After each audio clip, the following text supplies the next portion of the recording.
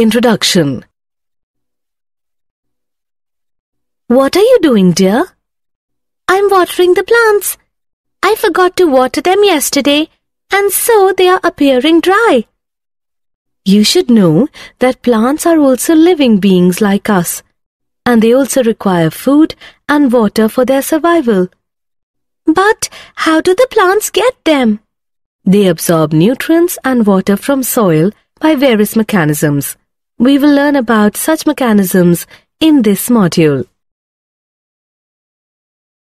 Objectives. At the end of this lesson, you will be able to discuss transport of water in plants, discuss various means of transport like diffusion, facilitated diffusion, and active transport, compare different transport processes, explain plant-water relations, understand water potential, describe osmosis, plasmolysis, and imbibition process. Transport of water in plants. Introduction. All plants need to move molecules over very long distances. They also do not have a circulatory system in place. Water taken up by the roots has to reach all parts of the plant, up to the very tip of the growing stem. The photosynthetes, or food synthesized by the leaves, have also to be moved to all parts, including the root tips embedded deep inside the soil. In a flowering plant, the substances that would need to be transported are water, mineral nutrients, organic nutrients, and plant growth regulators. Over small distances, substances move by diffusion and by cytoplasmic streaming, supplemented by active transport. Transport over longer distances proceeds through the vascular system and is called translocation. You will be surprised to know that in rooted plants, transport in xylem is essentially unidirectional from roots to the stems. Organic and mineral nutrients, however, undergo multidirectional transport. Now we will learn about the means of transport for short distances in plants. Means of transport. Let us start with diffusion process. Diffusion is a slow process and is not dependent on a living system. In diffusion, molecules move in a random fashion, the net result being substances moving from regions of higher concentration to regions of lower concentration. Movement by diffusion is passive and may be from one part of the cell to the other or from cell to cell or over short distances, say from the intercellular spaces of the leaf to the outside. No energy expenditure takes place. Diffusion is very important to plants since it is the only means for gaseous movement within the plant body. Diffusion rates are affected by the gradient of concentration, the permeability of the membrane separating them, temperature, and pressure. The diffusion rate depends on the size of the substances. Obviously, smaller substances diffuse faster. The diffusion of any substance across a membrane also depends on its solubility in lipids, the major constituent of the membrane. Membrane proteins provide sites at which some molecules cross the membrane. They do not set up a concentration gradient. A concentration gradient must already be present for molecules to diffuse even if facilitated by the proteins. This process is called facilitated diffusion. In facilitated diffusion, special proteins help move substances across membranes without expenditure of ATP energy. Facilitated diffusion is very specific. It allows cell to select substances for uptake. The proteins form channels in the membrane for molecules to pass through. Some channels are always open, others can be controlled. Some are large, allowing a variety of molecules to cross. The porins are proteins that form huge pores in the outer membranes of the plastids. Mitochondria and some bacteria allowing molecules up to the size of small proteins to pass through. In this process, an extracellular molecule, bound to the transport protein. The transport protein then rotates and releases the molecule inside the cell. For example, water channels made up of 8 different types of aquaporins. Some carrier or transport proteins allow diffusion only if 2 types of molecules move together. In a symport, both molecules cross the membrane in the same direction. In an antiport, they move in opposite directions. When a molecule moves across a membrane, independent of other molecules, the process is called uniport. Another mean of transport is active transport.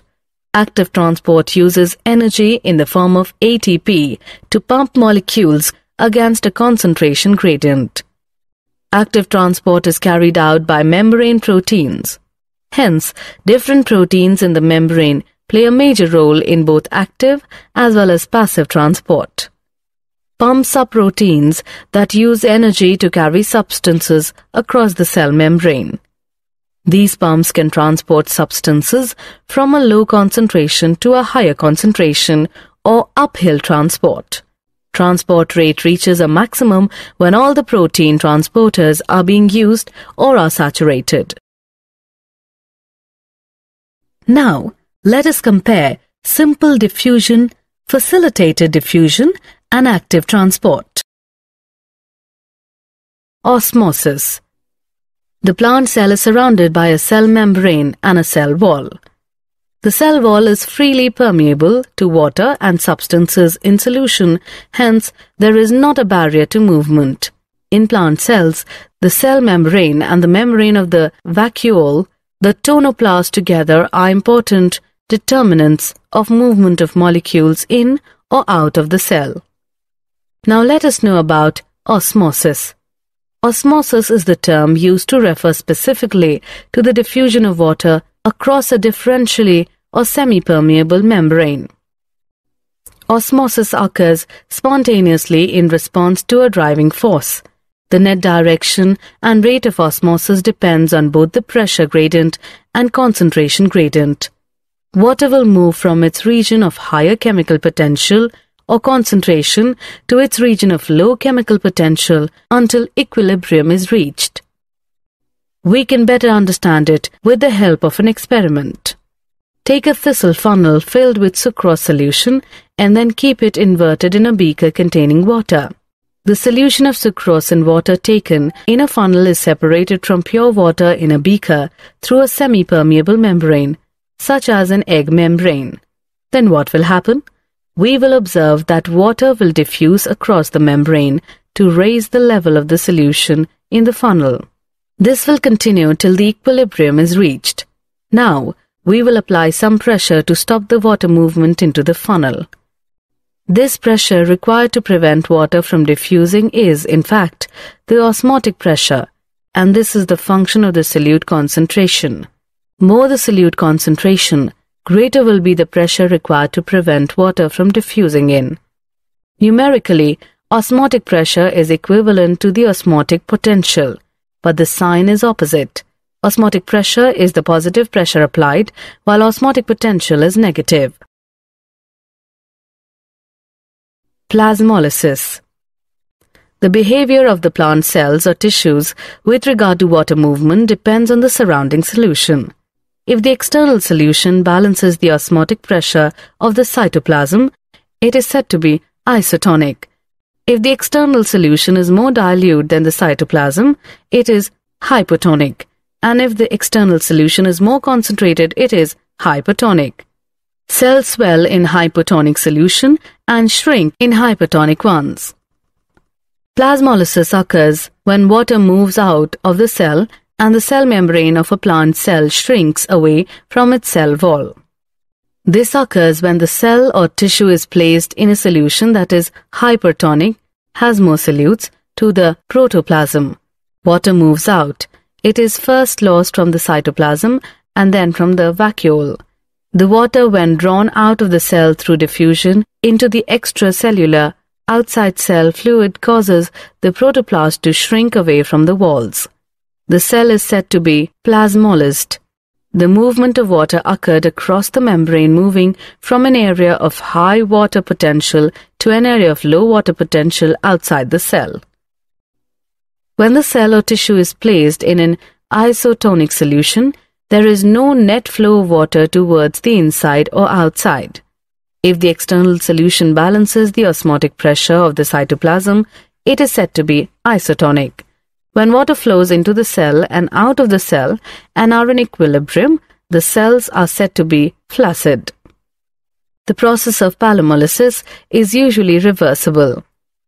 When the cells are placed in an hypotonic solution, which means higher water potential, or dilute solution as compared to the cytoplasm, water diffuses into the cell, causing the cytoplasm to build up a pressure against the wall that is called turgor pressure. The pressure exerted by the protoplasts due to entry of water against the rigid wall is called pressure potential. Because of the rigidity of the cell wall, the cell does not rupture. This turgor pressure is ultimately responsible for enlargement and extension growth of cells.